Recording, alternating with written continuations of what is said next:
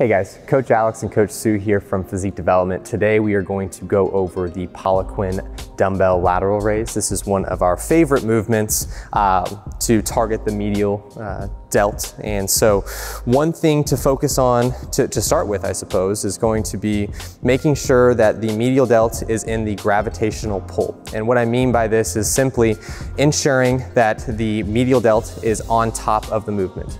One thing that many people run into when performing movements targeting the medial delt is that the front delt will lead, or even furthermore, they'll see the rear delt come into activation here, in which they're all going to be working, but we want to bias the medial delt as much as possible. So the first thing I'm going to have Sue do is hinge at the hips to allow for the medial delt to be on top.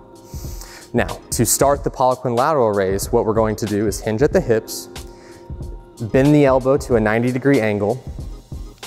I'm going to instruct Sue to lift outward. Think outward, not upward. One thing that many people run into is elevating more so at the traps and shrugging up. This is really going to put you in a compromised position. So more so, we're gonna create the 90-degree angle at the elbow, drive outward with the elbows. We're going to extend the hands, then going to control the dumbbells on the way down.